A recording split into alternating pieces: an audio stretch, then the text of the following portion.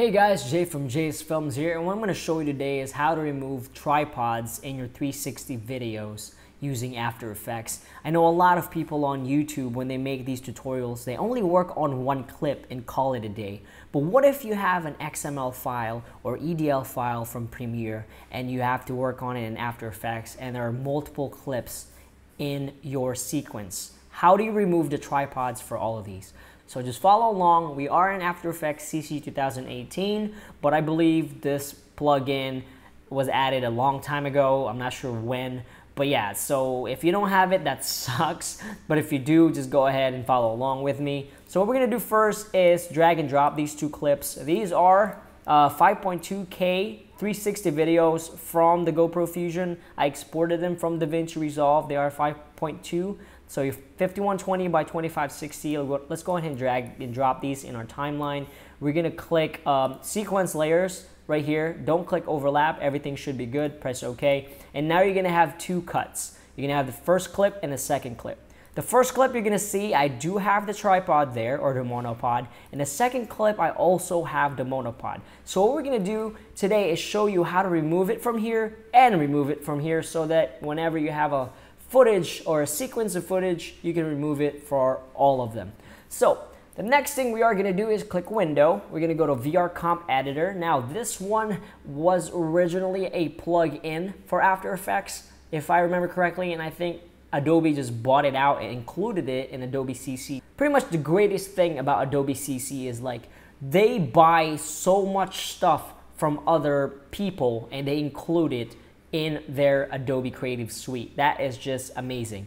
But anyway, so the first thing we're gonna do with our footage is click on the first one. We're gonna pre-compose it, Control-Shift-C, that's Charlie. We're gonna go to move all attributes into the new composition. You can leave the name just like that, that's fine.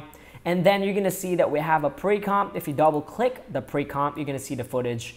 Just this guy right here, flying his drone, freaking noob. Go ahead, go back.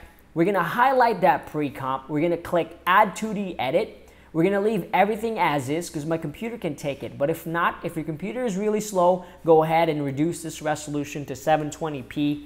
But you know, mine is fine with 1920. So Add 2D Edit.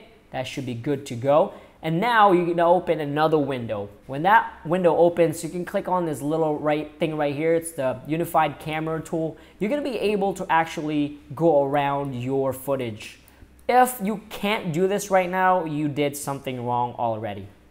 So what we're gonna do next is pretty much go like that. We're gonna click our little arrow button here. We're gonna double click the, we're gonna use the clone stamp tool because I love this freaking tool. We're gonna double click the screen, left click, and there you go. It's gonna take you to your editing clone stamp tool.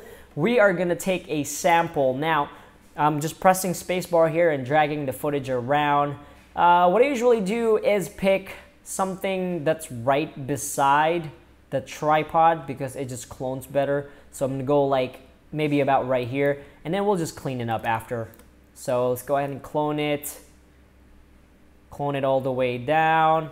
And that is why I love using this feature in After Effects because you can just clone this like in Photoshop, which is so easy to do.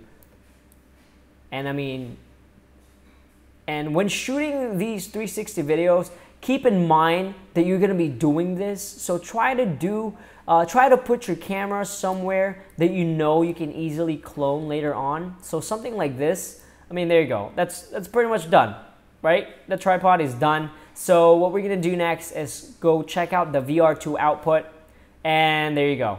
The tripod is no more. Now, if you look on the left side here, you're gonna see that the VR Comp Editor actually created two more sequences or timeline. This is gonna be your output right here. This is what you're gonna be rendering out. And this is gonna be your edit, the thing that you just did. This is where you can move around and stuff like that, right? Right now it's messy, so go ahead and Control-Z that, that's fine. What we're gonna do next is go to the main timeline, the original one that we made, this sequence here, this sequence right here, this timeline, and we're gonna pre-compose the second one, right? I know right now it's not working. You can still see the tripod, but just follow along. We're gonna go to the second one. We're gonna pre-compose, Control-Shift Charlie. we're gonna go ahead and move all attributes like we did before. In the same exact way, that's pretty much it. It's just, you know, going through that, just putting it in the pre-comp. And if we double click the pre-comp, you're gonna see the footage again. It didn't go anywhere. So the next thing we're gonna do is work on the second one. So we're gonna highlight the second pre-comp. We're gonna click add 2D edit once more. And then you're gonna click on this drop down and make sure you're choosing the right pre-comp position, which is 525. We're working at 525. We're gonna click 525 here, add 2D edit, and there we go. We're gonna do the same exact thing. I'm gonna go ahead and move this over. We're gonna go ahead and go to the unified camera tool, look for this tripod that we're trying to get rid of, go to the clone stamp, double click, zoom in, and then clone away.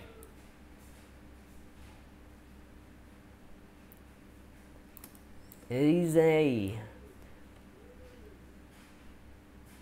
All right, that one's gonna be tricky, but just hang on there. Hang on, hang on. Let's go ahead and clone that too. Now this is when your Photoshop skills come in handy, because it's technically the same thing. Now I'm cloning a little bit more there. And you can work on this a lot more. This is really sloppy. I'm just trying to make this video quick for you guys. All right. There you go. And it is done. So we are going to go back to the VR2 output. Right? Let me go ahead and close this. We don't need this for now because we only have 2 clips. So let's go to edit. Good. That one's gone. We're going to go back here. Let's go to output for this one. There you go. That one's gone. So the next thing and the final thing, this is very important, so pay attention. Like we're gonna go back to our original composition or sequence, timeline, whatever you want to call it. We're gonna go back to the original one. We're gonna minimize it so we can see the whole thing. We're gonna go highlight our first pre-composition, and we're gonna find that same name down here where the actual plugin created. So we're gonna look at 521. We're gonna look at the output of 521. We're gonna press Alt or Option, and then we're gonna drag and drop it and replace that one with the output one. And you see what happens? I'm gonna Control Z just to undo that. You see how it disappears? Same thing again. We're gonna click or highlight our first pre-comp, make sure the name matches, which is 521. Press Alt, click, drag and drop it on top of that footage, replacing it with the one that we worked on with the clone stamp tool. And that's it. So the next thing we're gonna do is do the same thing for 525. Click on that, highlight it, press Alt, go to this second one right here, 525, output, make sure it's the output, drag and drop, and that's gonna replace it. And there you go. Your tripod is gone. The next thing you're gonna do is just export this in Media Encoder, and after that, it should be a VR. Now, when you watch it in your computer after the render, it's gonna look weird, but don't worry, when you upload it on Facebook or YouTube, the weirdness does go away, so just don't freak out too much. But that's pretty much it. I hope that video wasn't too long. I hope you guys learned something today, and I'll see you guys later. Peace.